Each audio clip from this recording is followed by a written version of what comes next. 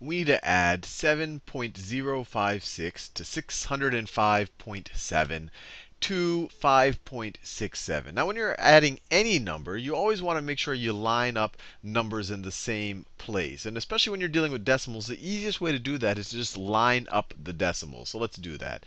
So this first number right here is 7.056. This second number right here is 605.7. So it's 605.7. And then this last number is 5.67. 5.67. So now we have everything lined up. Everything that's in the ones place is below or above everything else in the ones place. Everything in the tens place is below or above everything else in the tens place, so on and so forth. So we can add. So let's add it. Let's add it.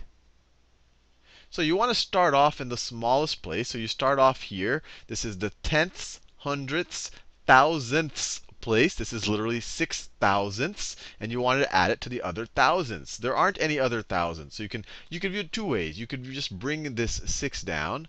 Or you could view this 605.7 as the same thing as 605.7. 0, 0. You can add as many zeros to the right of this decimal, to the right of the 7 as you want, since we're sitting on the right side of the decimal, without changing its value. You can also do it here. This 5.67, you could write it as 5.670. And when you write it like this, then you have 6 plus 0 is 6.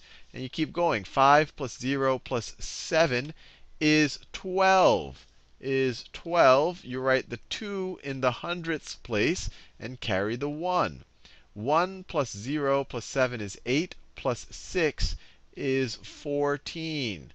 Write the 4, regroup the 1 into the ones place. 1 plus 7 is 8. 8 plus 5 is 13, plus 5 is 18. This is 18. Carry or regroup the 1. 1 plus 0 is just 1.